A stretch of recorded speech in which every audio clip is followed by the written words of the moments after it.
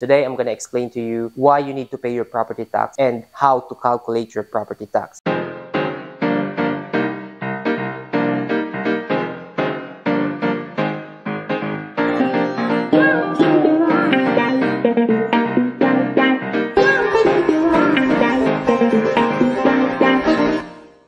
What is going on, guys? This is RJ Bautista, your local incredible realtor with eXp Realty. Today, I'm going to explain to you why you need to pay your property tax and how to calculate your property tax, okay? Because some people or some home buyer doesn't even know what is property tax and why you need to pay that. And the most important thing, how to calculate property tax before buying the property. Because sometimes you think the property price is very low and you doesn't know like the property tax is high, and that's why when you are paying your mortgage, your monthly mortgage will be like, ooh, it's really high, you know? So you need to make sure that you know these details as well, because this is important. All right, but before I start this video, if you're new to my channel, welcome. Please subscribe, and also the most important thing, you know that, smash that like button for me and share this video to all family and friends, especially for those people who doesn't know about property tax before buying the property anyway. All right, so without further ado, let's jump into it. First, what is property tax? Okay, property tax is very important, especially if you're a homeowner. If you're not paying your property tax, what will happen to your property is the government or the local authority, they will put some lien in your property. What is lien? Okay, this lien, it means like you didn't pay something in the government while owning this property. So let's say if you want to sell this property in about 5 years or 10 years from now, once you bought this property, they will check your records, okay? And if they found a record that you don't pay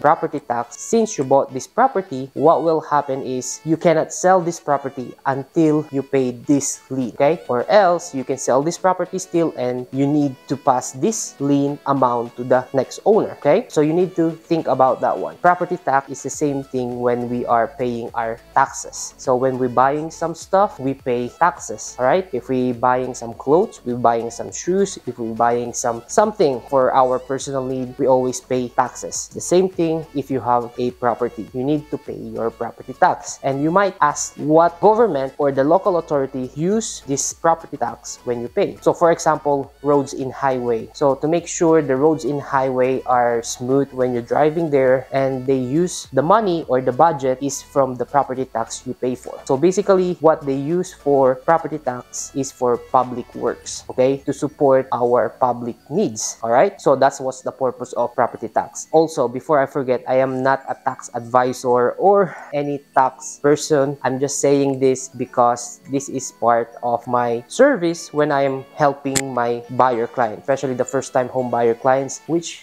doesn't know about property tax. Because sometimes when you are planning to buy a property, you only look at the price of the property. You doesn't think about the property tax. You doesn't think about the HOA. You doesn't think about the CDD, all right? And the home insurance and so on, all right? But the most important thing that you need to pay first is your property tax, because if you don't pay the property tax, I'm telling you, the local government won't be happy about you, and you will get a lot of letters and saying like you need to pay this. If you don't pay this, you will have some consequences in the future, all right? We don't want that one, all right? So let's talk about how to find the property tax, okay? And how to calculate at the same time. So I will give you some details where I am servicing right now. I am servicing in Central Florida, and I have like 4 different counties that I serve with, okay? Let me just explain to you first. The first county that I'm serving with is Polk County. Here in Polk County, we have like different cities like Davenport, Kane City, Winter Haven. Those cities are my service area here in Polk County. However, I also service in Lake County, okay? Like Claremont, South Claremont, Winter Garden. All that stuff, they are located in Lake County and more, which I service that area too. And also, I service Orange County and Osceola County, which is located the Orlando area and Kissimmee area and so on, all right? So basically, this is like in Central Florida, where the Disney World located at, okay? Just remember, if you think about Disney World, I am there, all right? That's my place where I service and help my clients to buy or sell property property here. All right, so you need to remember that one. So let's say you want to buy a property here in Polk County, and then you find a property which I said before in Davenport. Okay, Davenport is nice place anyway. I sold like 2 properties there so far, and they are new construction. They are really happy about the property, and also, you know, I'm not saying more about Davenport, but they are more affordable houses there as well. So let's get back to the topic. So once you pick a property in Davenport area, for example, and then you need to find out like how much the property or the property tax will be on this particular area. So here is my one tip that you need to go. You need to go to the Polk County appraisal website. Okay, you need to take note of this, because if your realtor is really good,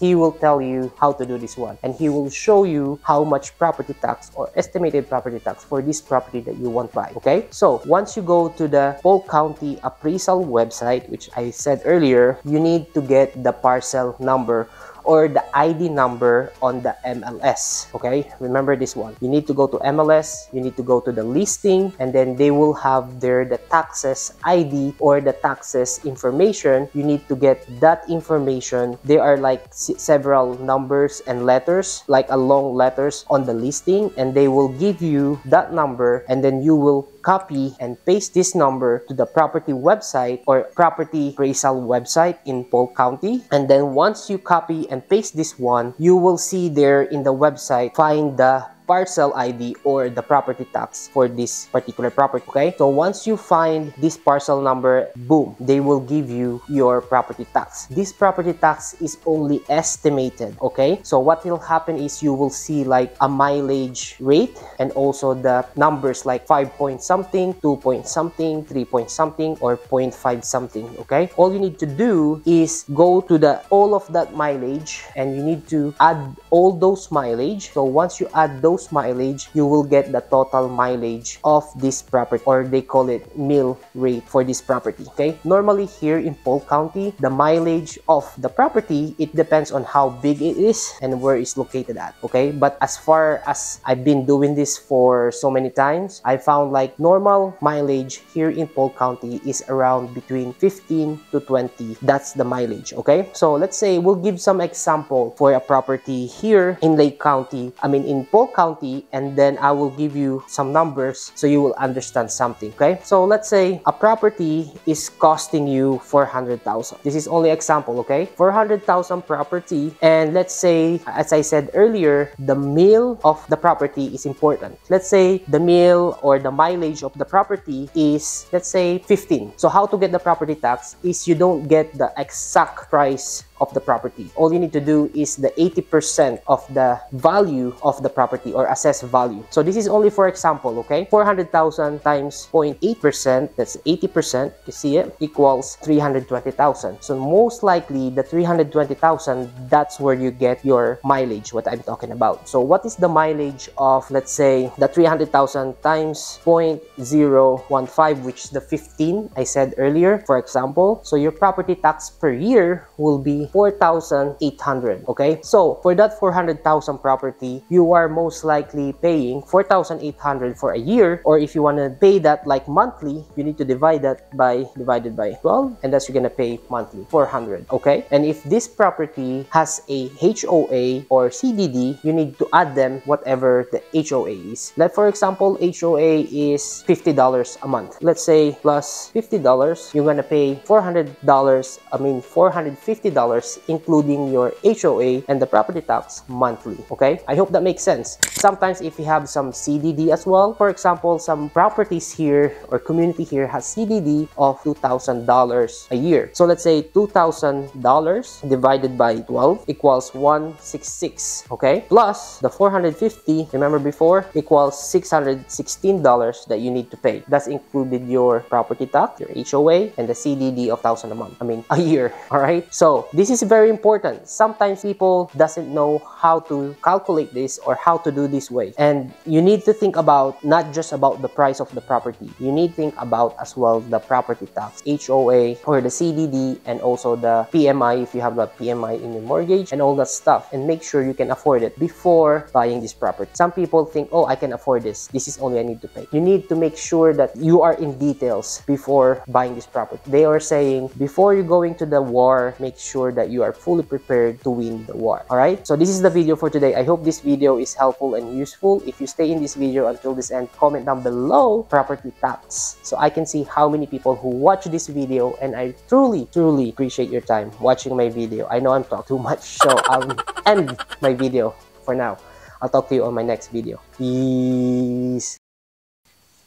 What is going on, guys? This is RJ Bautista. Before I start this video, I just want to say, look in my subscribe button. What? Subscribe button. Subscribe logo.